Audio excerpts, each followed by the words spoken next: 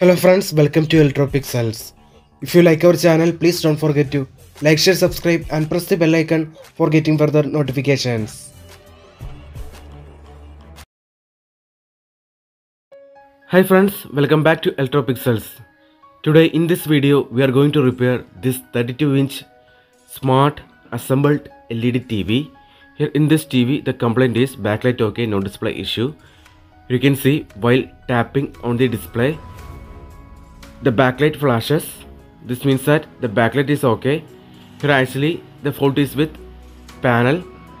Here due to internal shorting in gate signals inside the glass panel, the panel DC to DC IC goes to protection mode. Here you can see, here we already opened the TV back cover. This TV comes with a single COF Samsung panel with SM4186 DC to DC IC.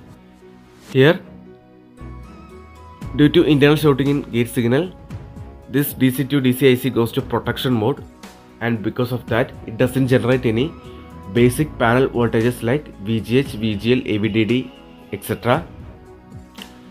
So, to fix this issue,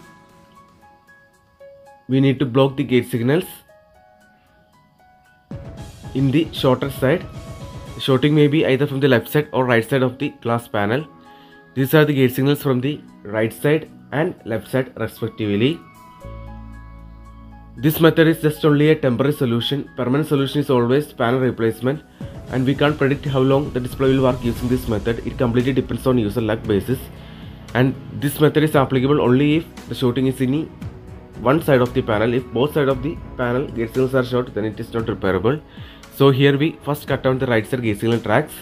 After cutting down the right side gate signal tracks, you can see now the panel shorting is removed and the picture comes and TV back to working.